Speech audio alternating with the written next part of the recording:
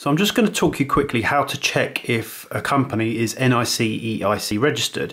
Obviously they're going to tell you that they're registered, but you need to do your check. So you go on the website, just Google niceic.com. The NIC EIC do have a few websites, but it's just this one here, .com. This is the front page here. And what you want to do is go to householder, which is this section here, and there's a few sort of options. There's some interesting stuff to read here actually. This is quite a handy little thing you can do, certificate check.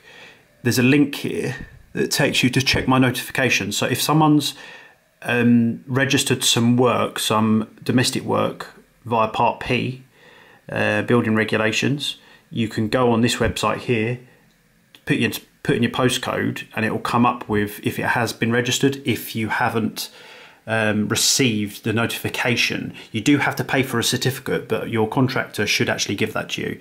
But anyway, let's go to find a contractor. So it's nice and simple here. You go in this find a contractor. You can either type in via postcode or company name. So I'm just going to quickly show you.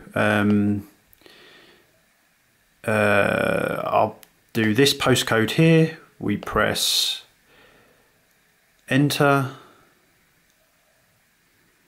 Internet's playing up. Come on. And it comes up with BlueServe facilities. It actually comes up with the nearest contractors to that area. And it says here, approved, domestic, pat test, which trusted trader.